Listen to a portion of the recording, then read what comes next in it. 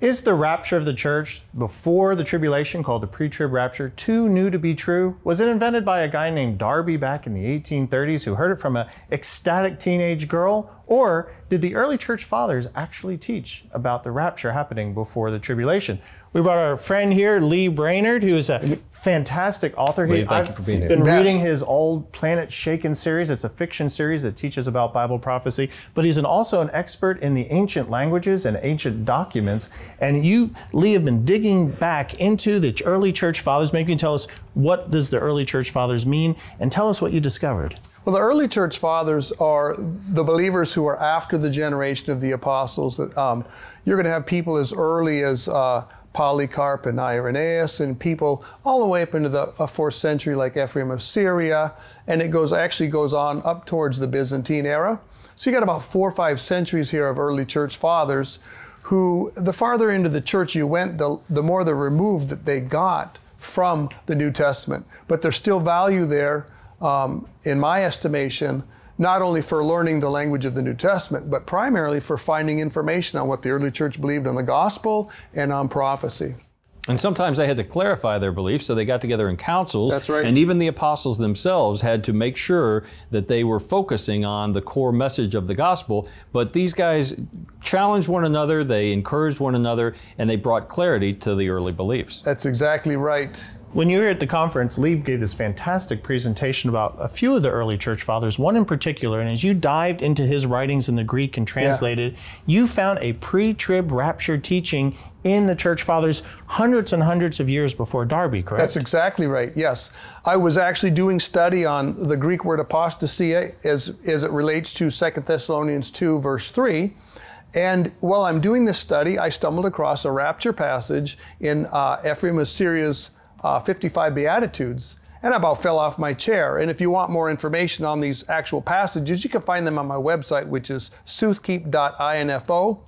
I don't have these passages memorized, or I just rattle them off. But I actually, in studying him, I found a pre-trib rapture passage, and then I went and investigated his 150 plus Greek works, and I found dozens of rapture passages. 10 of them were crystal clear, and I found 20 plus passages that are clear rapture passages, but the context wouldn't define if it was pre-trib or not. Did it use the actual word rapture? Because that's what most people say. I can't find the rapture in the Bible, even though in 1 Thessalonians 4:17, it's harpazo, meaning to be caught up, or rapio, yes, which is a Latin transliterated into English, where we get the word rapture.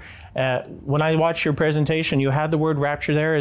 Did they actually use the Latin and the harpazo, the Greek, to use for the word rapture in those passages? Absolutely. In some of the Latin works, they do use rapio and the noun form of the same, and in the Greek, they use harpage and harpazo. So. Wow. It's fascinating to me that this concept that the Lord is coming, obviously the apostles said to be on the alert, to look for His coming, so they believed He was coming and that could happen at any time. Obviously He has tarried for 2,000 years, right, but we still have excitement. And so there's early fathers understood that. I always point out, and you know, when Paul went to the church of Thessalonica, his Bible 101 or Gospel 101 included the message that Jesus is coming, and they were thrilled about that message. Absolutely. That's one thing I see too, whether I'm studying the early church fathers or whether I'm studying the medieval heretics like the Paulicians, the Albigenses, the Waldenses, whether I'm studying the Reformation churches or modern evangelicals. All those people that really love the Word of God, and we would put them in a category of being literalists and biblicists, they were always looking for the coming of the Lord. They may not have had all their T's crossed right and I's dotted right when it comes to eschatology and prophecy, but they were looking for and longing for the coming of the Lord Jesus. Well, it's our blessed hope, as it says in Titus 2, right? I mean, that's why I think we get excited about prophecy. And when we hear people say, no, the church is going to have to live through the tribulation, you're just going to be suffering and dying, and you go like a Protestant purgatory to get yourself to the end, to get to heaven.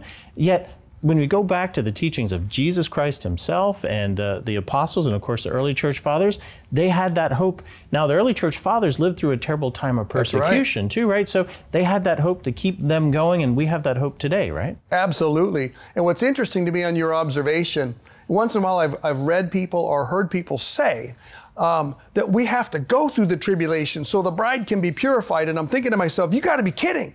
If the blood of Christ isn't going to purify us, a whip and persecution and jail and get you burned in the fire, that's getting your head cut off, that's not going to purify you. No, that doesn't purify. There will be many martyrs that come out of that period of time. We know that from Revelation.